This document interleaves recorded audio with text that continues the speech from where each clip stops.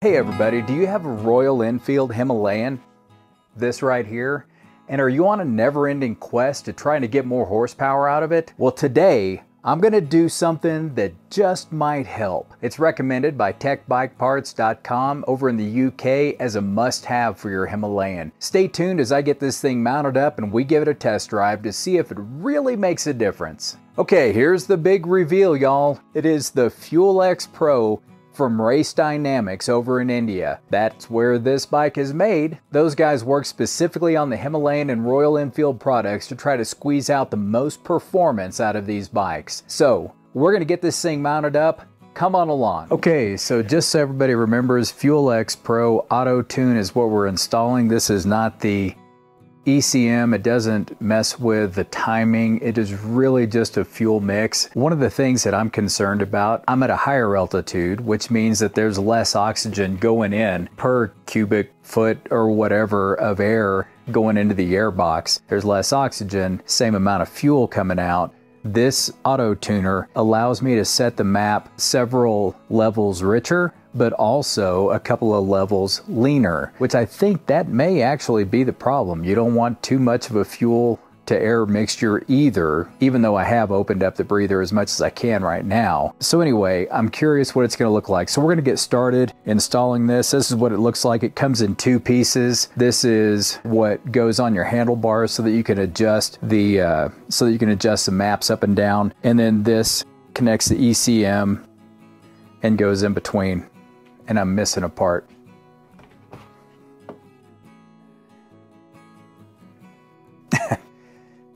Okay, this is everything that comes in the kit. You got three pieces. You've got the harness that connects the ECM to the auto tune, and then you've got this piece which goes onto the handlebars so that you can adjust your maps on the fly as you're driving. Maybe a disclaimer should be while stopped, but anyway, you get the picture. This mounts to the handlebars. So anyway, pretty excited. We're gonna get rolling. Just a disclaimer, I am not a mechanic. Probably one of the people out there, that's watching, my Uncle Greg, is a subscriber. He is the guy that I always called every time I got in a bind to do mechanic work. So anyway, hey Greg, wish you were here. Sure would go a lot faster. So I'm gonna start by taking the seat and the tank off. 10mm nut on the tank.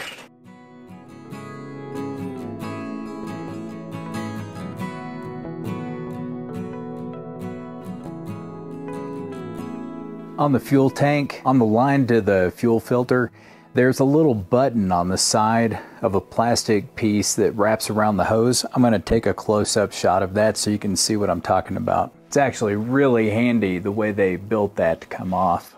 This little piece just on the other side of the fuel filter has to come off as well. Then we're going to begin to lift this off. And there are a few more connections up underneath the tank that have to come out as well. Just a couple of little tubes. One of them is a breather hose that comes off that doesn't have a clamp on it. And then just to the right of that, there's another hose that does have a little tension clamp on it that has to come off as well. Should be able to lift it off. There we go. Oh, and looky there. I forgot there's another harness right here on this side that has to come off as well. So see how handy it is me making all these mistakes for you? I watched the videos several times and still forgot.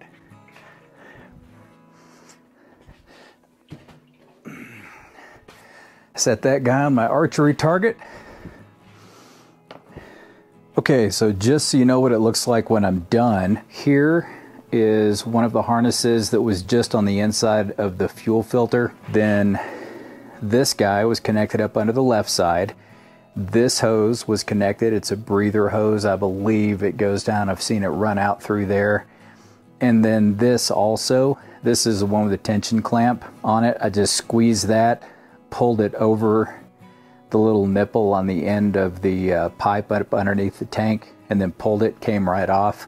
Not a big deal. So we want to make sure that these three and this guy are reconnected along with, where'd it go? Obviously the fuel line. We just want to make sure that all those guys are reconnected whenever we put the tank back on. So basically, when everything is said and done, this guy is going to be mounted up here. It's going to come down. The cord is going to come down and connect down here. The auto tune unit is going to be mounted up under here. Okay, so this is the Lambda sensor right here. You got this wire that goes right up inside here. And that is the part that we need to get out of there, and we're going to switch out. So in order to do that, we've got to pop off that zip tie. So we'll do that real quick. Pop that out of there. And then you'll see that this guy comes out. So that is the part that we take apart right there. All right, so this little connector is a little counterintuitive. Normally you push down on the tabs. This tab you actually pull towards the outside, and that's what releases this guy. And then we bring these guys over and we basically splice them in between that.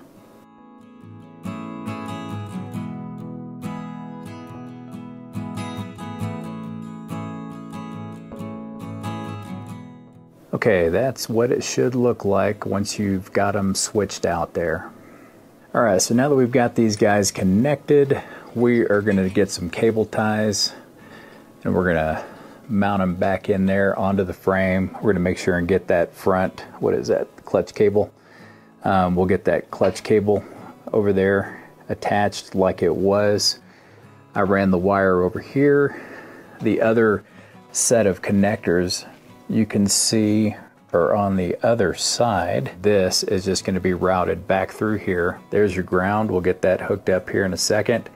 The big fat harness goes into that one, and then this is also connects to the handlebar mount. So the next thing we're going to do is we're going to go ahead and hook up the control switch up here on the handlebars. I've already got this secured up underneath the Lambda sensor. We've still got this cable to go ahead and secure, but once we get everything else hooked up and we do the final tidying up, then we'll be good to go on that. I'll get that taken care of, but this first. So mounting the switch on the handlebars does take a 2.5mm hex.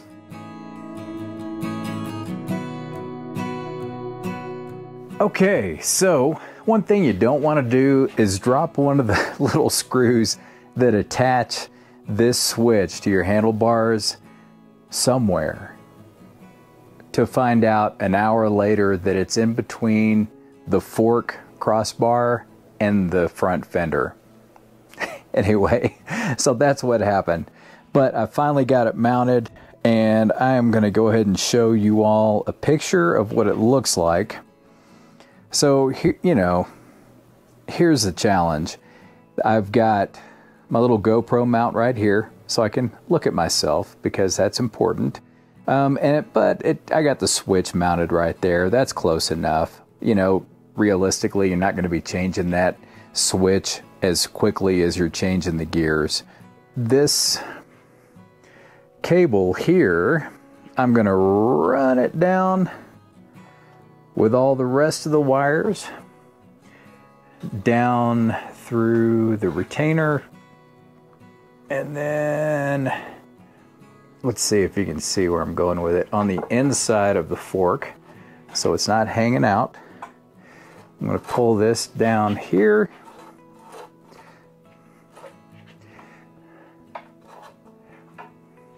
Definitely sturdy cables. There's no doubt. They're not going to be falling apart anytime soon. And so then this guy just comes right along here and it gets routed along here. This connects to that, and that's the last connector. Still have to attach the ground, but I'm going to go ahead and do those two things real quick, and then we'll see. I've got to put the gas tank back on, but then we'll see if this guy starts without any error codes, hopefully.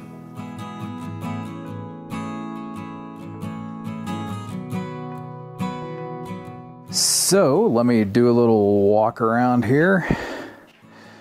So on this side, I left everything unclipped so that you could tell where I zip tied it to. Zip tied this right there. I zip tied this right here. There was a factory, one of these guys that was down here. I tried to use that, but it disintegrated. So I replaced all of that and rebound all of it together with a zip tie. Got this stuff just bundled right here. Go either side of the tank right there. Put the ground right there. Got the auto tune coming through there. And let's see, this side. So I think the important thing to remember on both sides is the tank attaches to that and it attaches to that. So you need to make sure that that's clear on both sides whenever you're mounting it back. So what I did is basically I routed this on this side of the tank, but I followed along this big bundle of cables right here down on the inside of this tube, and then you can see where I bound the extra little pigtails up over there, and then there it is, and then it goes up to the switch and we're good to go. So I'm going to mount the tank back and then we'll plug it up, turn it on, and see if we can make it work. I should have run it out of fuel more before I did this.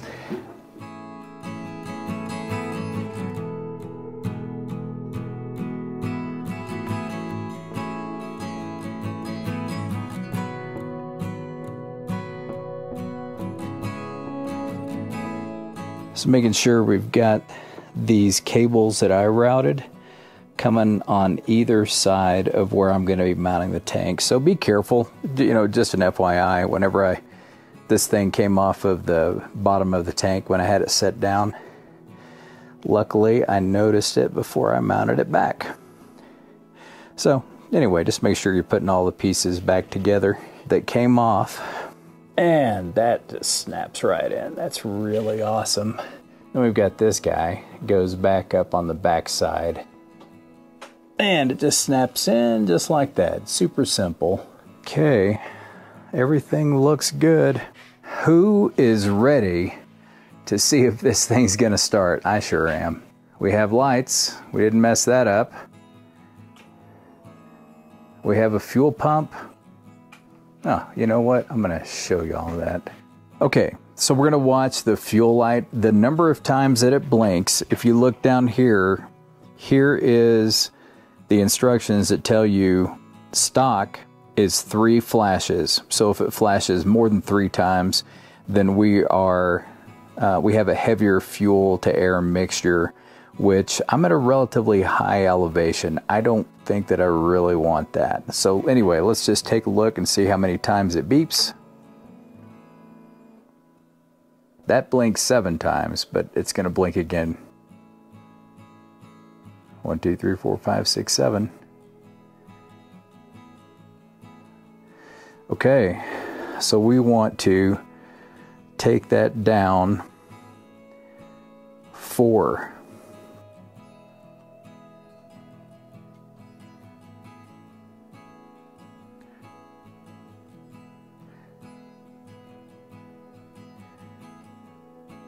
So that one said 1, 2, right?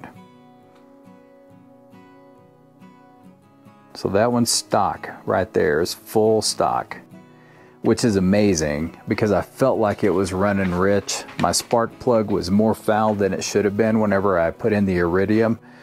So heck, let's go ahead and start it and let's see what it sounds like. I also, while I had the tank off, I went ahead and cranked the idle screw. Theoretically about 200 RPMs faster. So let's just see what happens.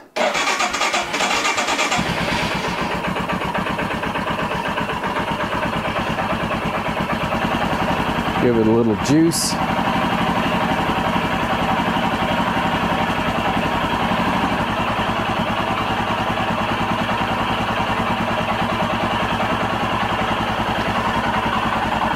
So right now we're running 1100 RPM. I was running right at 1,000. I think just even an extra 100 to 150, which is maybe what that is.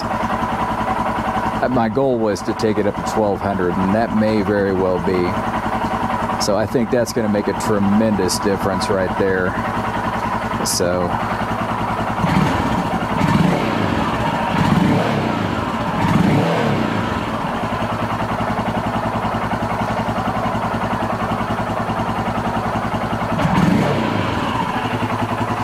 that's at stock. I'm curious if I go down one.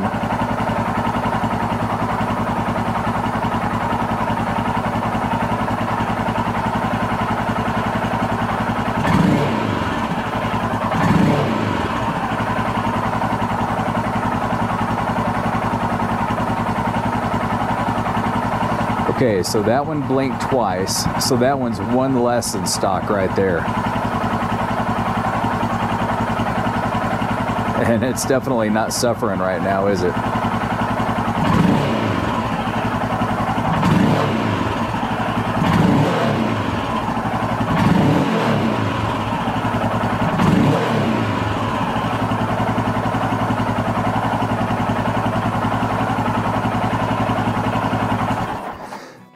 Well, that's very interesting.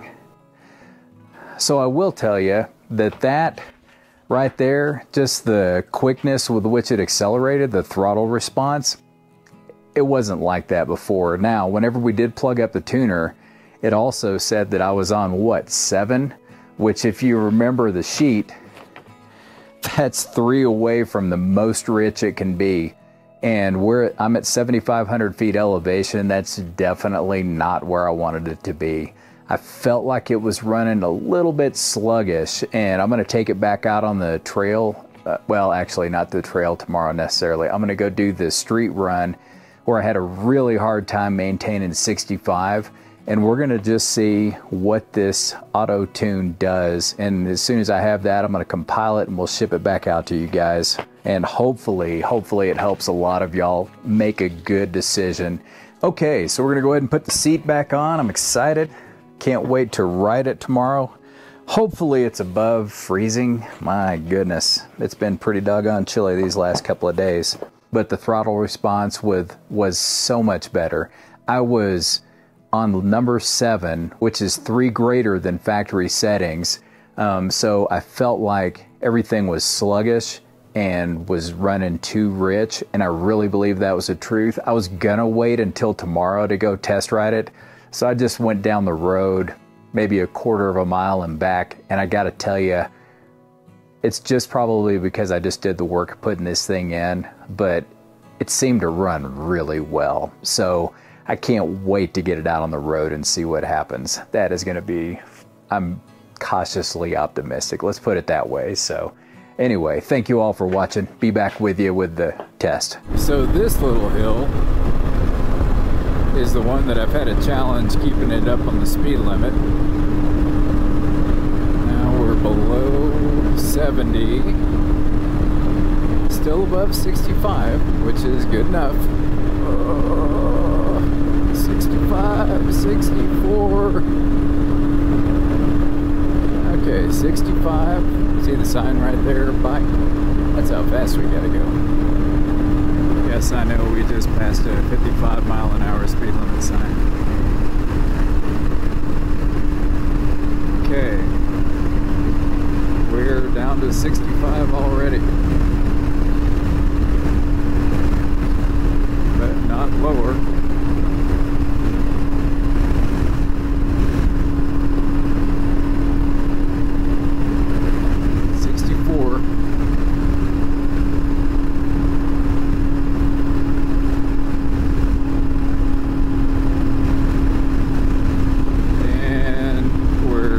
Down to 60, and there's the 65 mile an hour sign. Okay, so now we're on the factory setting, which is 3 beeps.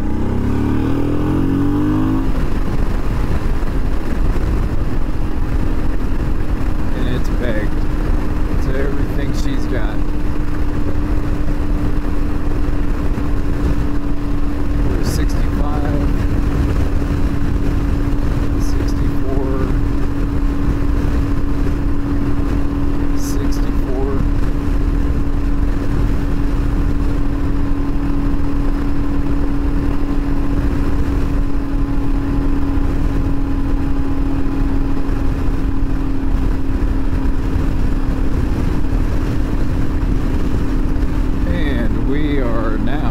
under 60 at the same spot we were at 60. Hello again, everybody, and thanks for making it this far. Now for the top takeaways from the Fuel X Pro, including the big one. Did it give the performance I was hoping for? If you took anything good away from this video, please like it. If you look forward to more, hit subscribe and smash the bell for the next one. Despite losing a screw for an hour between the fender and the fork tree after it fell out when I was trying to mount the hand switch for the Fuel X Pro, overall it was a pretty simple installation. Pretty excited about that. Keep in mind, I am not a mechanic. And all of this installation provided me another reason to have to go out and ride the bike. Now, my disclaimer, I'm not a scientist. Keep in mind, this is not scientific. This is just me getting out, doing the work, changing it out, and then going out and riding to see if there's any differences that I notice. So, don't hold me to everything that I'm saying. The wind is different. The sun's shining different. I ate pizza last night. There's too many variables to be able to account for, okay? And here's the biggest disclaimer. Even if it doesn't give me exactly what I want in performance, I'm happy. Because the reality is, I bought this bike for going on the trails, for riding up to Silverton, to the town that's a ghost town now, but it's on a four-wheel drive trail. That's what I bought the bike for. I didn't buy the bike to be riding on the highways and being able to carve canyons. Highways are simply an obstacle between where I am now and the trails that are at elevation and on dirt. So that's my big disclaimer. If you've not watched one of my rides yet, what in the world? I'm putting the link up there to one of the last rides that I did. Check it out. I'm having fun. Hope you enjoy it as well. With this video, we've got positives and we got negatives. Okay, here's the positive things that I took away from this. Number one, the startup didn't need the choke when I went out this afternoon to start it up. I hit the start button, it started, it idled, and it was good to go. The other night after I had installed it, I had to use the throttle to get it going, but I believe that was before we actually switched any of the maps up. And we found out that it was set for leaner than factory, in fact. So we've got that set back down. Now, factory is at 3 blips of the light. I've got it set at 2, which means I'm 1 leaner than the way it came from the factory. So that actually has improved substantially. Number 2, there is much more throttle response. When I'm riding along and I decide to hit the gas, I actually felt it when I hit the gas. It did not throw me off the back of the bike. It didn't leave me on the street. I didn't pop a wheelie, but the difference was noticeable. In my opinion, actually the first time it happened, I was surprised. I was like, whoa, what's that? I should slow down, back off. So anyway, throttle response. Number 3, top speed. I was able to get up to 80 today. Normally, my top speed has been 75, maybe 77. I have never hit 80, uphill, downhill, wind at my back, never. So today, my speed was increased. I'll take that as a positive. Not scientific, I don't know why it happened. Maybe the moon was aligned perfectly, but it happened. Number 4, the price. If the things that I've been talking about, the concerns that you have with your Himalayan, then you can save $120 over buying the Powertronic ECU by getting the Fuel X Pro, because this solves some of the issues that people have with Himalayans. The difficult to start, difficult to idle, that stuff is out there. People are having some issues with that. I haven't really had it after I've warmed up the bike. I live in a colder climate, so I'm kind of used to warming things up. It's not a big deal to me. So it's $179. I'll put a link down in the description if you want to check it out. And it is compatible with all the Euro 4 and Euro 5 Himalayans. Number 5, ease of installation. Overall, it was not difficult to put together. Okay, so there are a few negatives, and they're not huge, they're nitpicks, okay? But one of them is, you've got a switch for the map that's like that big. I'm not sure why it's that big, but it is huge, it is retro and steampunk, and yeah, I guess it goes with the Himalayan a little bit. But if you're like me, we've got pretty crowded handlebars. So really being able to try to find a place to mount that thing on the handlebars was not super easy. Second concern, It does only cost $50 less than the Tech Bike Cam, if performance is the real issue. If you're not having any of the issues that I already talked about, and you're really just looking for more oomph, then spend an extra 50 bucks over the $179, go to Tech Bike Parts. It's a company over in the UK, and they've made a cam that will give you some substantial, actual, noticeable, tangible dynoed performance gains. So that may just be the way you need to go. Only 50 bucks difference. I'm not sure how much shipping is. And here's the big one. The biggest question that we've got out of this whole thing is, did the Fuel X Pro do exactly what I wanted it to do? It's undetermined. I did get a lot of other things that I didn't know that I wanted to be fixed, like an easier startup, like improved throttle response. When you hit the gas, it goes. Smoothness throughout the power band. I do appreciate all of those things, so I'm definitely not going to return it. I'm happy with the purchase. I'm going to keep it. I am, however, going to continue to search for that elusive my weight with 65 mile an hour speed limit. Thank you for coming this far. If you've never watched my review, I'm going to link it up top as well. I cover a lot of the same thing, a lot of the concerns that I've had, a lot of the adjustments that I've done on the bike already. So the biggest question is, am I happy with the purchase? It's a big yes. It's a win. It's a win in a lot of areas. I just haven't caught that speckled unicorn yet. So I'm going to keep chasing that. Hey, if you got any value out of this, like the video, subscribe to the channel. Love to hear some comments and feedback for y'all. Have you bought a Fuel X Pro? Have you bought the ECM? Have you noticed any difference? What kind of upgrades have you done? What kind of bike do you ride, and where do you ride? That is all that I have got for you. Thank you from Southwest Colorado Adventures. And this is Ron signing out.